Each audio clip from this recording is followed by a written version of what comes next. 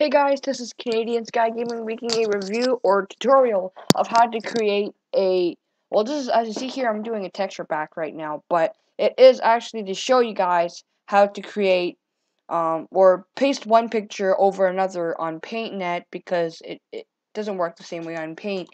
For example, if you want to go to, if you go to open and you want to choose something like that, well, by the way, I'm making a texture pack right now, and then when you open it, that's what it looks like. And you can't paste that over here, unfortunately. And I'm gonna actually put this texture pack, upload it one day. But yeah. So then you go to, since you can't, you actually have to go to open.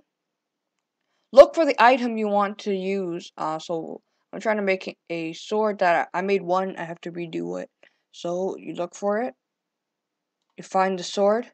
Now this texture pack is copied and redone, and the problem is I'm trying to fix it because it's not really working. So you copy it, and you have to copy it, and now click this pasteboard thing, and it will go over. Now,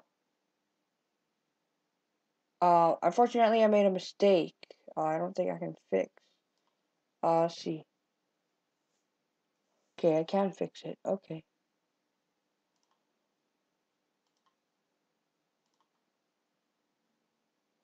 So you just scroll this over. It's not clear. Oh, let's try to just paste it again. Okay, there we go. And then this is diamond sword color, so you just color that over.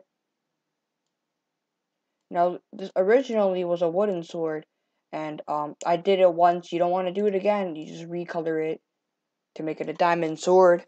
And once you have that done, you just save it. So you go save.